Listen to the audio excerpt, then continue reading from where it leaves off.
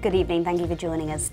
The parents of Adam Pickles, the teacher from West Yorkshire, left in a coma after being beaten up in Thailand, say they've been left frustrated and upset with the Thai legal system. A verdict was due today in the trial of Sean Tinsley, the man accused of Adam's attempted murder. But the verdict's been postponed for a second time after important legal documents were sent to the wrong court. We'll be hearing from Andrew and Adele Pickles in just a moment, but first, Ian White has this report.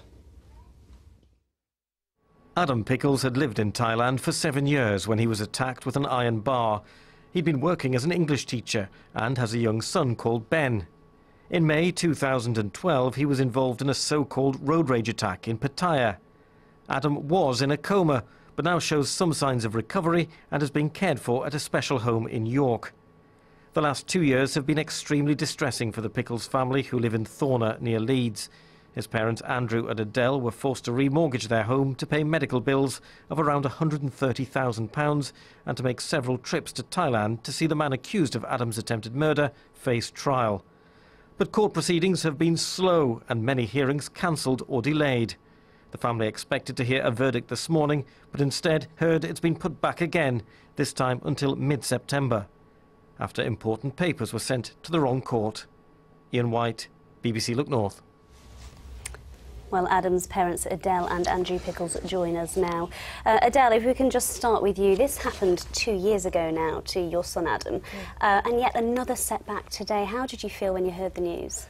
Well, I think the first feeling was shock. It wasn't what we expected today. We were fairly sure that we'd get a verdict today.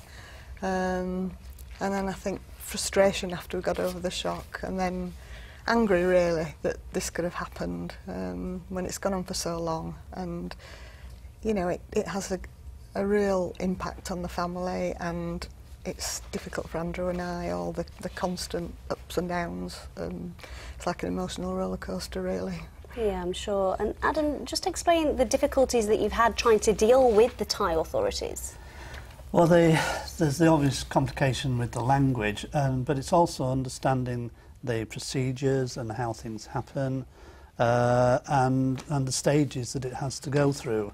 And although we have a lawyer and we have friends that go and translate, it is a very complicated process, and we're not sure of the stages that we have to go through, even with the best advice. Is this just inefficiency on behalf of the people in Thailand, or is there a bit more to it than that that gets you really worried about things?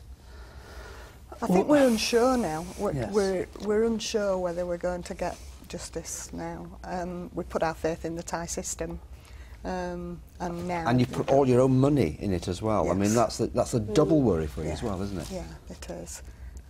So we're very unsure now about what's going to happen, and whether we're going to get justice for Adam and his little boy Ben, which is why we've pursued it really, because we'd liked some closure on this. And it doesn't just affect you two, but as you said, there is Ben, your beautiful grandson, and also his wife as well. It affects all of you, doesn't it? Yes, it does, yeah. Yes. Yeah, Bafan has been at every court hearing, every step of the way.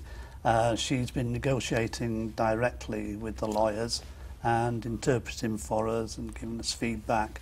And, you know, it would have been very, very difficult without her and Adam's friends who have been at the court as well and translating and watching what's happening. What about the British government? What have they done? Have they helped you in any shape or form? No. Not really, no. But we're hopeful. We've spoken to our MP today, our MP's secretary, and we're hoping now that we'll get the help that we need. You're talking about Alex Shelbrooke, aren't you? Right. Your local MP. We will actually be talking with him on the programme tonight at 10:25, so we'll be asking him how he can help you. Right. Very quickly, how is Adam doing at the moment? He's doing okay, yes. He's no longer classed as in a deep coma. He's now emerging from what's known as a minimally conscious state, which in layman's terms means that he is coming through and we are getting responses from him.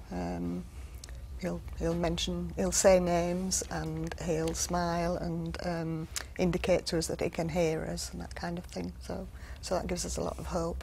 Absolutely. Well, thank you so much for coming in, and we wish you all the best of luck. Thank you. Thanks for joining us. Thank you.